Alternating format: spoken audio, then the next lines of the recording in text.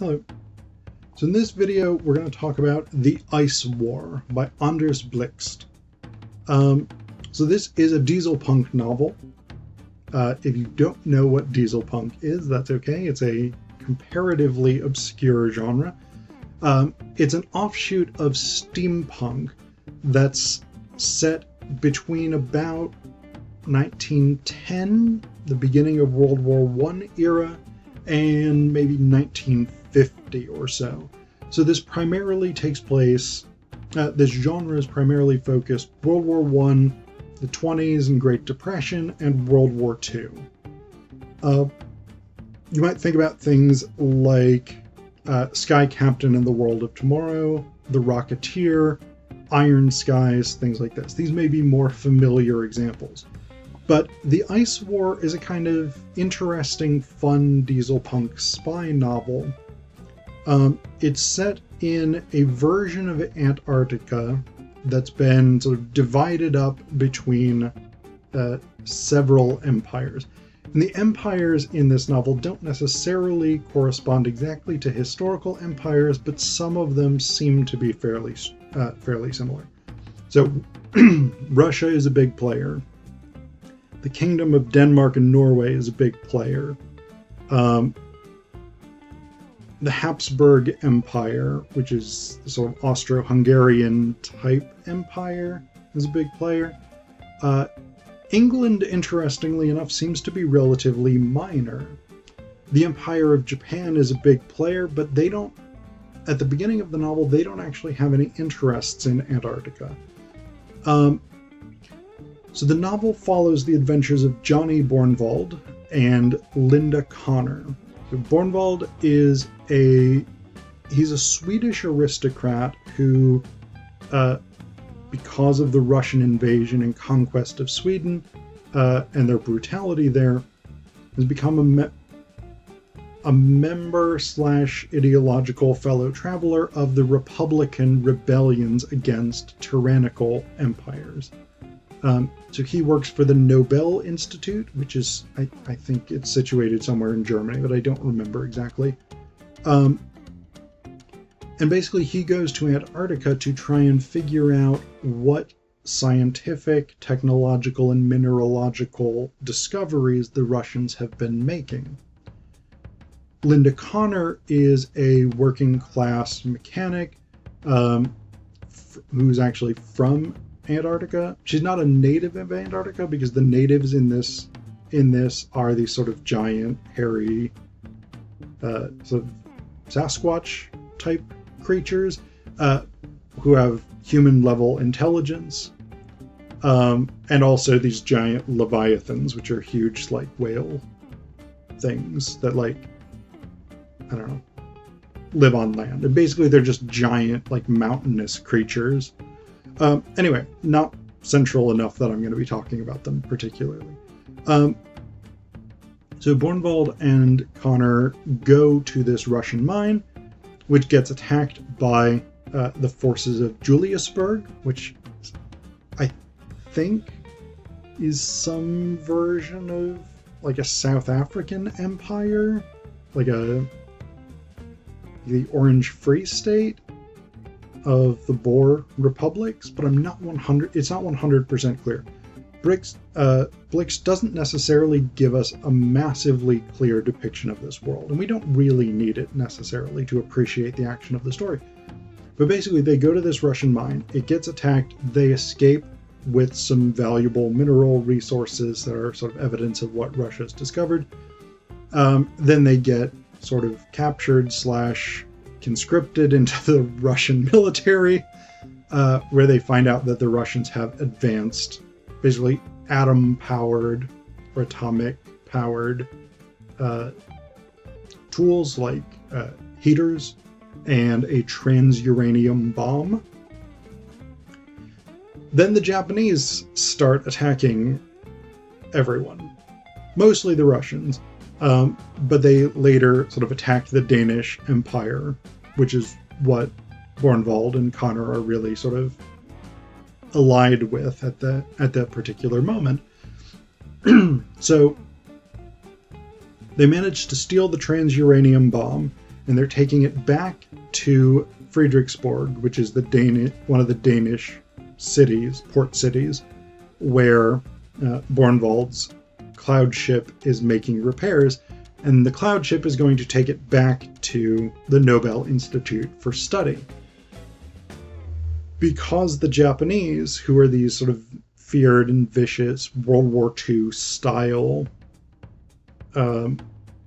fighters, have taken over one of the Danish cities, in addition to having basically destroyed Russian interests in Antarctica, Bornwald decides that he needs to use the transuranium bomb and blow up basically the entire Japanese force. So he basically commits a sort of genocidal war crime at the end of the novel. So that's the plot summary. There's two things that I find really striking about this novel, things that I think are really interesting. One is that Bornwald and Connor are together pretty much the entire novel. They regularly sleep in the same room, they go through all the same adventures, they kill people together, they have life-threatening escapes together, they foil plots together, etc., etc. There's virtually no indication that they have any sort of romantic interest in one another whatsoever. Now, that's not necessarily a problem. I actually really like that. I appreciate that, because I think the reason I find it so striking is a sort of Hollywoodization of my horizon of expectations. I mean, you think about any movie today, any film being made by Hollywood, or even most independent films, things like this. If you have a male and a female character, you're going to have a love story between them. They're going to have some sort of romantic interest. Here we don't have that, and it's really kind of refreshing to not have that be an aspect of it. Like, the story is just two comrades who happen to be male and female having these adventures, saving one another's lives, supporting one another, fighting for their cause, etc., etc. And it's striking by its absence, but I think it's striking by its absence more because we/I are culturally trained to expect that romance. So it's really interesting that it's not here. The closest we get is almost at the very end, when Bornwald is leaving on his... They put together a plane basically out of spare parts, and he's leaving to drop the transuranium bomb on the Japanese. He's like, Linda looked surprisingly feminine, even though she's in grease-covered overalls and has a crew cut, etc., etc. But other than that, there's nothing.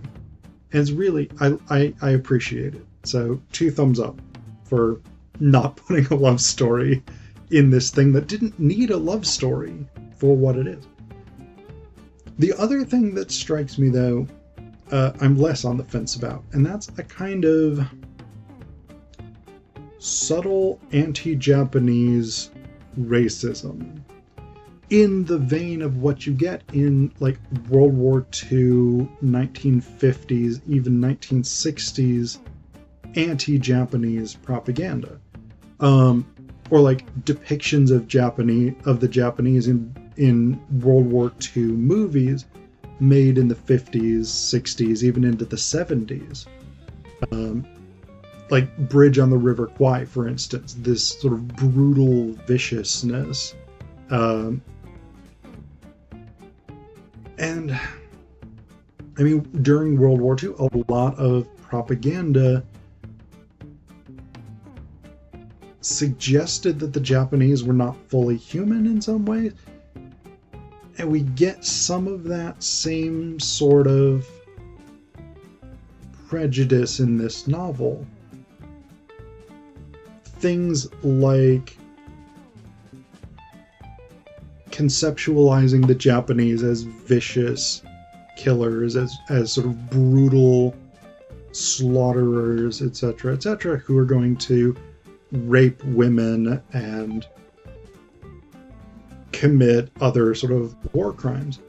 Now, obviously, this is true to a certain extent. I mean, during World War II, the Japanese Imperial Army did some incredibly horrendous things. But at the same time, so did many of the other armies in World War II.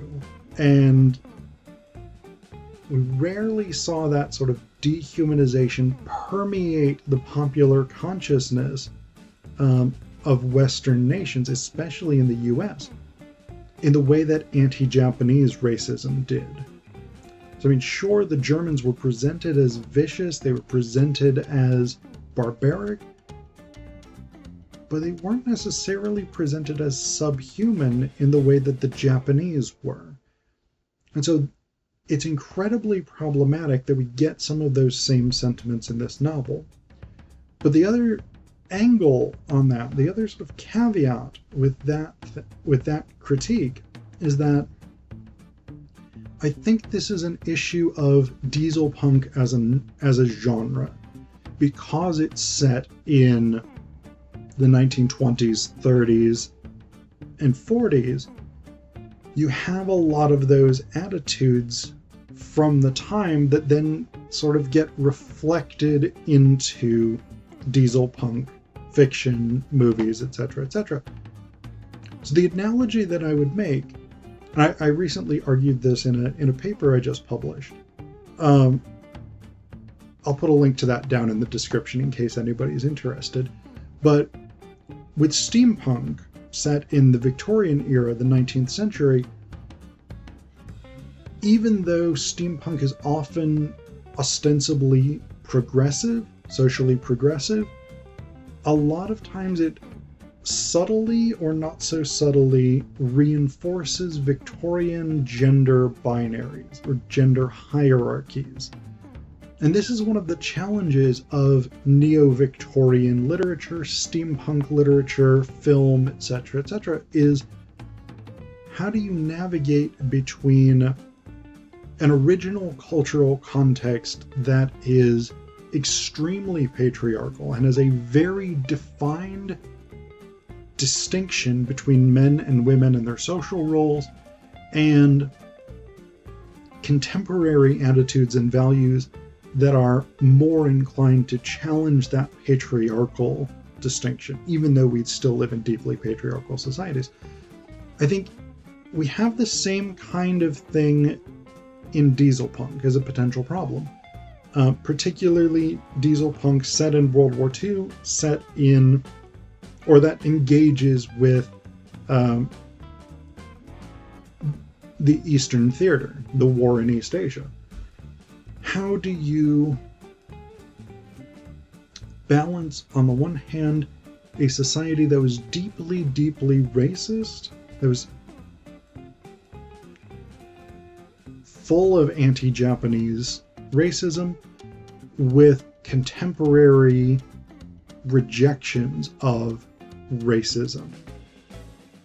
And I'm not sure that Blixt has really done a successful job in this case.